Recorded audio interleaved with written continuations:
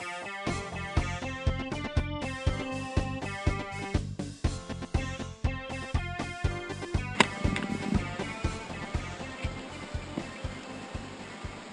just set up to build out a CrazePony Tiny Whoop racing drone. It's going to have first-person view camera system. It'll have their special sauce high-speed motors. It'll be based on the CrazePony Tiny Whoop frame, which is specially suited for their battery system, and includes props that are performance. So we'll see how that goes and give it a test.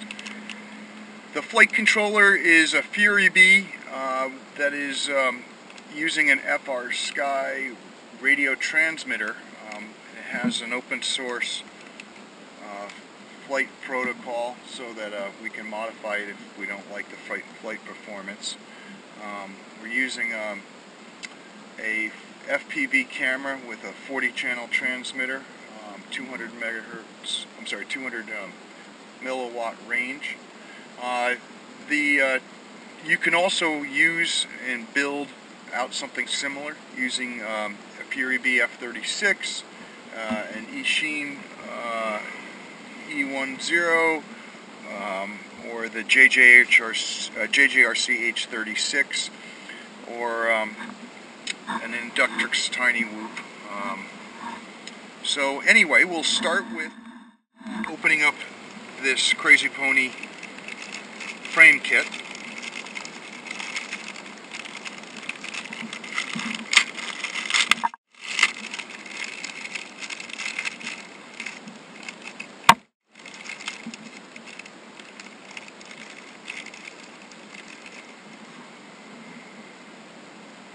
This piece is made out of foam entirely. I believe it's to hold. Oh, it is. Okay. This is the battery system. I actually made something similar to this in another video for the Eachine 010, and it works great. These batteries allow you to do all the maneuvering and still stay flying without dropping out of the sky. It's a big difference, and also you get about double the flight times. So I do like that. This is one of their speed chargers I made a jig for. You'll see that in another video. Anyway, I'm going to put this piece aside. Flash over here. We've got props.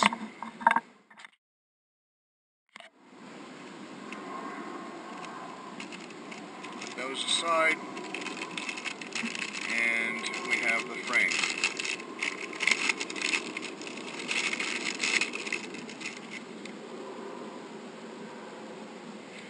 Alright, I can tell already that this frame's got a little bit more mass to it. You can see a little bit more mass around the engine, the motor mounts. It still has the channels. I would love to have seen someone come up with a solid design right here, but it has the channels for routing the wires through. Looks like some of the similar vulnerabilities you'll see in a JJRC frame in that respect. Not bad though. It does look similar other than the battery and maybe a little bit more mass around the engine support. I did see that they've got some rings in the motor kit. So let's see how that works out. Incidentally, these motors do have the plugs on them. We'll go ahead and open that now.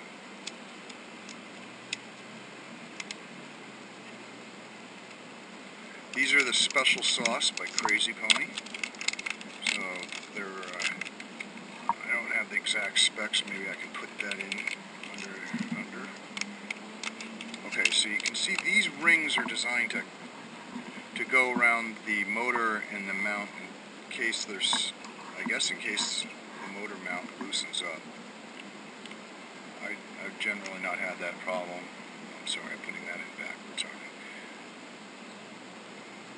But it did feel stiff. We'll go ahead and assemble that in a few minutes. I don't want to go ahead and rush anything.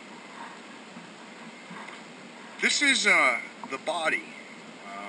It's a special camera mount body.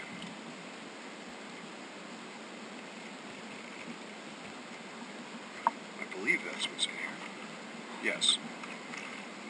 So, CrazePony makes these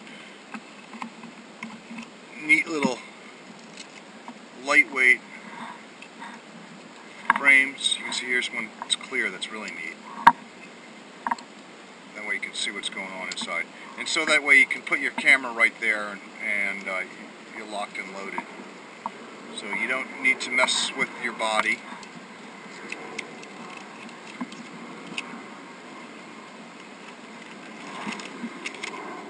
And like I said, we'll be using these, I believe they call this the Furibee F3 flight controller. And I think there's a selection of FrSky and DSM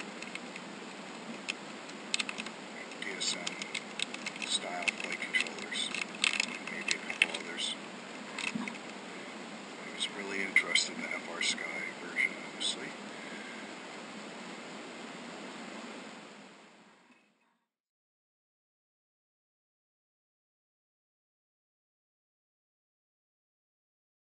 Tiny. Good thing I have some magnifying glasses here that we'll be using to solder this to. Now, some people did produce some excellent videos. Thankfully, the motors all use plugs, so all we have to do is solder the power connection. I hope that's what that is. I think that's negative though, and that's positive. Now I can see it at a distance, negative and positive. I have seen someone else make a great video on how to do this, so I learned already. Thank you. I'm going to need to credit you and put you in the link.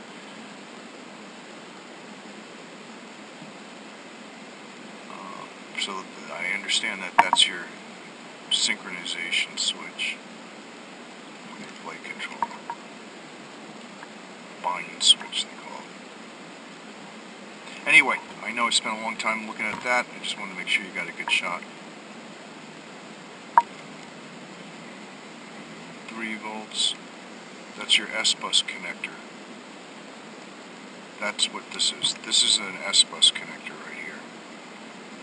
So that's an S-bus. Negative. Positive. Motors. Then down here, +5, -5, I believe. I'm going to have to have my glasses on for that. But I like these two. If you're like me, you've got a choice of cameras.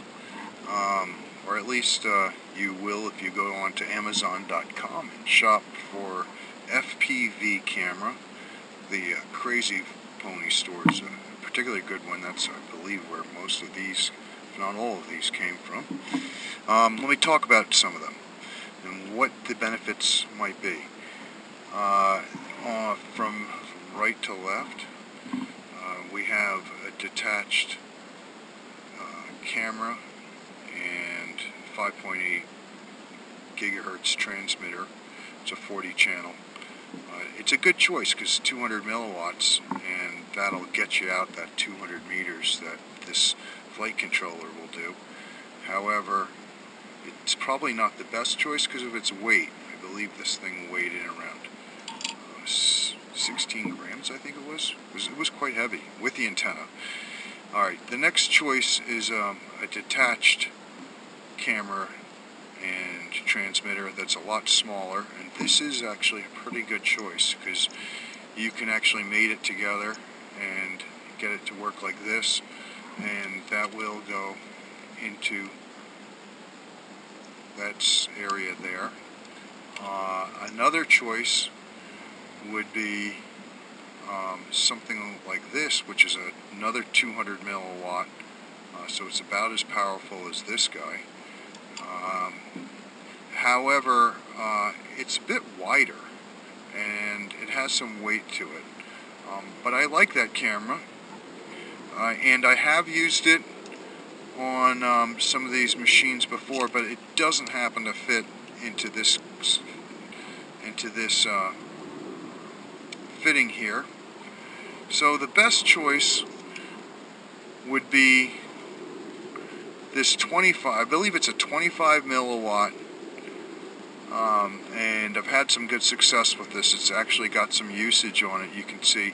I sprayed this with some waterproof oil spray. If you Google that, there's some nano spray, I believe it's called, and it survived a spraying of that. I have a swimming pool here, so I was practicing and I wanted to make sure it would survive, and it does. It actually works. Anyway, so this little CrazePony does fit in there really, really nicely. So I'm going to go with this one because we've got our combination transmitter and video. If the 25 milliwatts doesn't work, I'll slide up to the 200 and just strap this on with a wire tie. However, I'm hoping this one will work, so we can go ahead and give it a go. Plug this in here.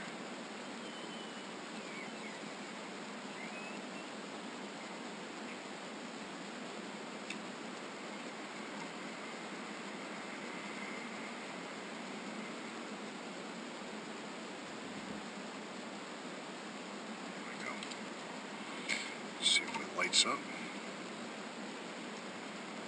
Now, if you ever have a short or whatever, you gotta obviously pull it out right away.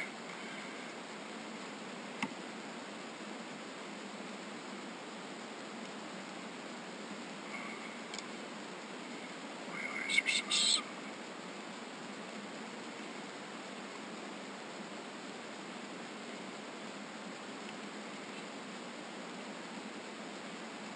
Okay.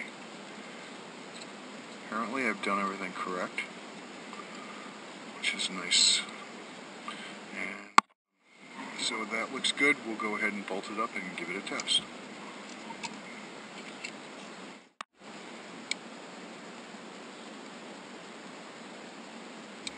I'm putting that antenna wire through the antenna hole.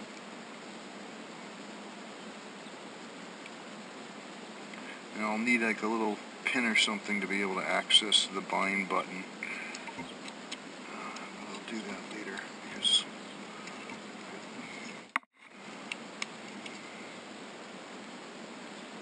but if you want, you can do that now before you reassemble it.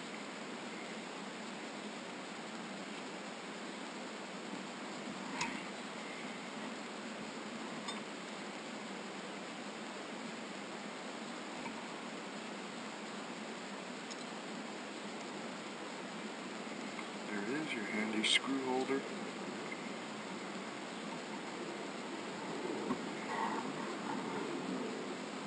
The only problem is they can demagnetize your screwdrivers in a jiffy. Look at that. Instantly demagnetized. You run it the wrong way, and they demagnetize your screwdriver, and then you run it up and down. So if you run it down the motor, it demagnetizes. If you run it up your motor, it'll magnetize it.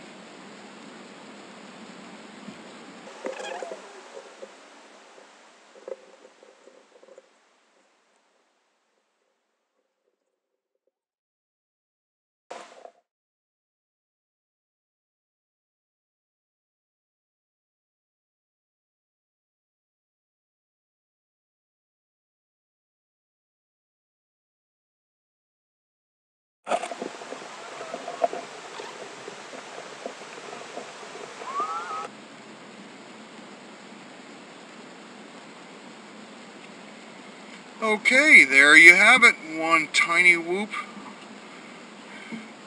by CrazePony.